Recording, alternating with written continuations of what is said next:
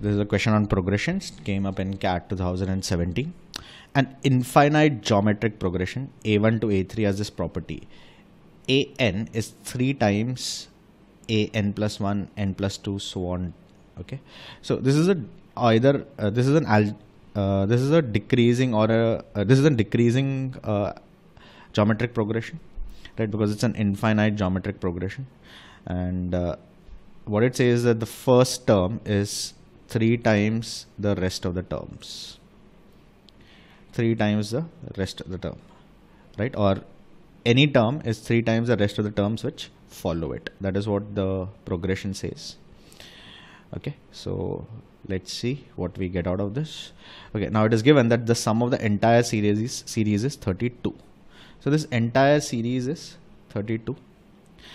Now the first term is 3 times the rest of the terms. So the rest of the terms will be, if I split 32 in the ratio 1:3, this part will take 1 part, this will take 3 parts. 32 split in the ratio 1:3 will be, this will be 24. This is the first term, and the rest of the terms add up to 8, right? Okay, now if I apply the same process, right, the second term will be 3 times sum of the rest of the terms which follow it from third onwards. And what is the sum of all these terms? Sum of all these terms is 8. So again split 8 in the ratio 3:1.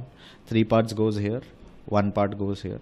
So the second term will be 3/4 of 8, right? Now you can find the common ratio if you want to. You can find the common ratio if you want to. Common ratio would be 3/4 into 8 divided by 24. So that is 1/4. So each term is 1/4 of the previous term, right? If you want to resolve this, this is 6. Each term is 1/4 of the previous term. We need to find A5. So A3 will be 1/4 of 6, which is 3/2. A4 will be 1/4 of this, which will be 3/8. A5 will be 1/4 of this, which is 3/32. Option C is your correct choice, right? So that finishes our set.